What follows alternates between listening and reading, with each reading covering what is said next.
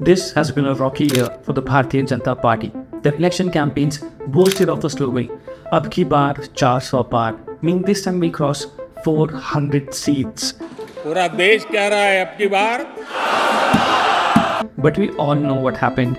The BJP-led NDA alliance was not even able to cross 300 seats. The BJP alone was the single largest party with 240 seats, down 63 compared to the 2019 election results. Many term this a moral defeat for the party. So, will this election result affect Modi's plans for the Indian economy? The union budget is expected to be released in July, and this will be Modi government's first budget with a coalition government in power. So there are several socio-economic and political factors that could affect the 24-25 union budget. Let's have a look at them.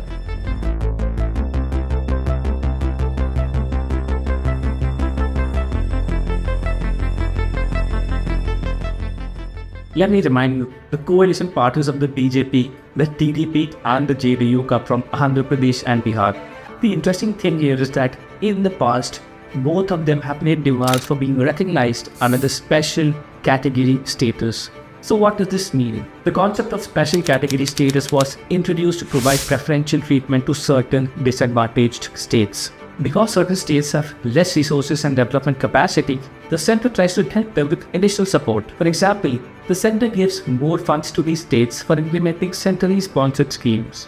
Such states also get significant concessions in taxes, among other things. Now, Bihar and Andhra Pradesh bring back their demand for a special category status. This would mean a lot more expenditure for the center and a reduction in revenue from these states. Of course, the center wouldn't be very keen on such measures because it puts an additional fiscal burden on them. At least till now, there don't seem to be any risks in the coalition about this issue. From 1991 to about 2014, we had fair bit of play of coalition governments, and that was a period of fair bit of movement and reform, so that had led to higher growth. So it's not that coalition government would lead to some bit of compromises on policy front. We don't expect that because the history shows that as far as different governments are concerned, I mean, there has been a policy consistency. However, the one thing certain about politics is that nothing is certain.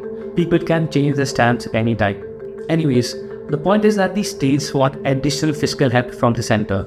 And if you analyze the spending patterns of the center, it becomes clear that they're less interested in giving subsidies and more interested in capital expenditure. The spending patterns of the BJP are in a direction that is opposite to what alliance partners want.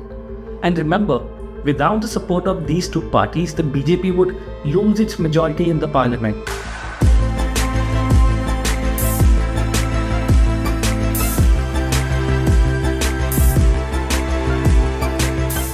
Since 2014, there has been an overall decline in the amount spent on subsidies as a part of the total budget expenditure, as per data collected by India Ratings and Research. In FY14, when the BJP came to power, subsidies accounted for 16% of the total budget expenditure. This number reduced to 9.8% in FY20. It increased to 21.6% during the COVID-19 period, before dropping to 8.6% in FY25's interim budget estimates. And let me tell you, in the recent elections, the NDA lost 44 rural seats compared to 2019, and India Bloc gained 77, CNBC TV 18 has reported. And all this comes on the back of a weakening rural demand and problems of unemployment among young people. Topics like income inequality and unemployment were the backbone of political campaigning done by opposition parties this election. There would be some bit of increase in revenue expenditure because the fact that the growth has been good, but the economic recovery post-COVID has been of K-shaped one, which we have been highlighting for quite some time now. There would be some bit of directed measures. There would be some bit of higher allocations towards your especially towards rural development ministry. We expect the revenue expenditure to increase by about 6% year on year compared to the provisional numbers that we right now have. Second part would be that the capex would be increased somewhat, and mostly it would be capex loans to the states. These socio-economic and political pressures could nudge the government to spend more on subsidies.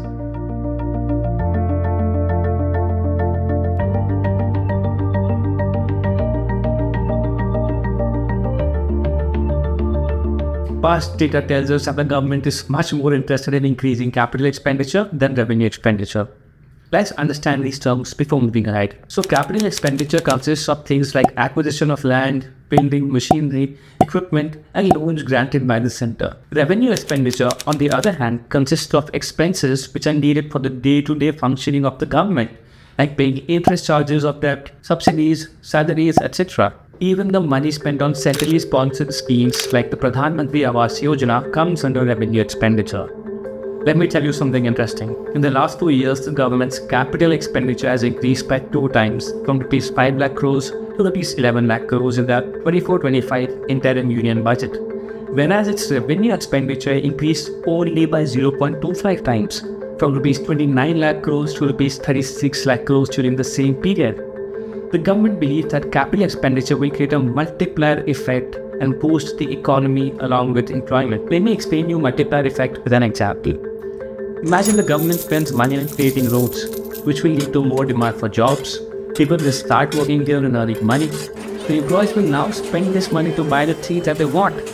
This effect is creating a multiplier effect in the economy. Moreover, imagine that the road also facilitates travel, so people can reach their office or shopping destinations.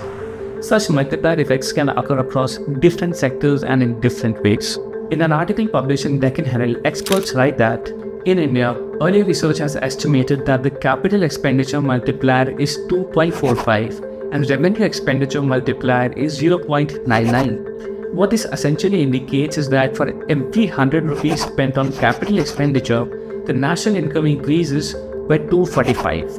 Well, for every Rs 100 spent on revenue expenditure, the national income increases by only Rs 99. If you see the recent times also, like from FY22 to FY23, and in fact in FY24 also, the government has focused on fiscal consolidation in the sense that whatever fiscal deficit number they have put out, it's the fiscal deficit has been better than what the initial budget numbers are.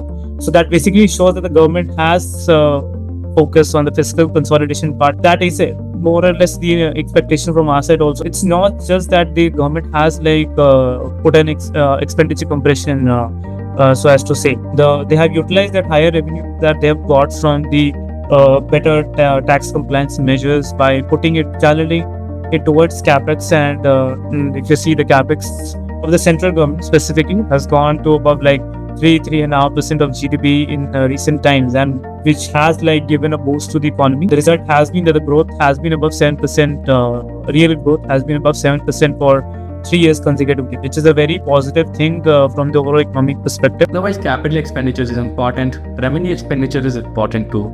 Subsidies, which are a part of revenue expenditure, help maintain food prices at a low level. If food and fertilizer subsidies are gone, you can't imagine how expensive it would be to buy wheat, rice and vegetables. So this time around, there are a lot of additional factors for the government to consider that weren't there in the last 10 years. In the next few weeks, maybe just a few days, we'll find out if the center will change its habit of drastically increasing capital expenditure or realign its focus on revenue expenditure. Thanks for watching. Don't forget to check out our social media handles for in-depth coverage of the 24-25 union budget.